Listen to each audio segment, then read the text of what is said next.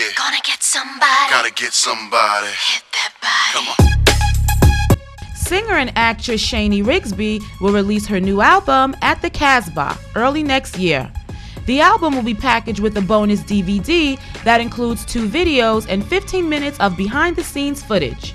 The album will also include Rigsbee's Lamar De Pasion, which was featured in the Academy Award-winning movie Crash. The first single from At The Casbah is Get Somebody, featuring V-Style.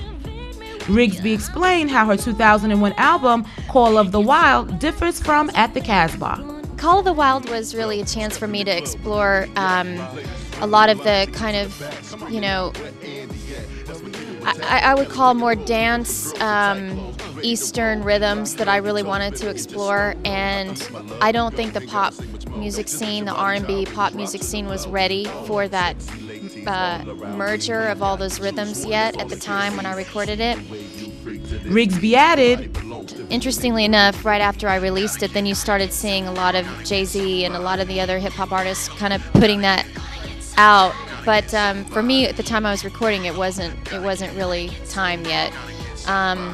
So that album was really more kind of combining European sounds and Latin rhythms and the Eastern rhythms in kind of more that dance hall feel, Rigsbee's screen credits include 1996's Crossworlds, 2003's Irangelus, 2003's House of Sand and Fog, and 2005's The Keeper, The Legend of Omar Khayyam. I like the way you say my name, you like to tease.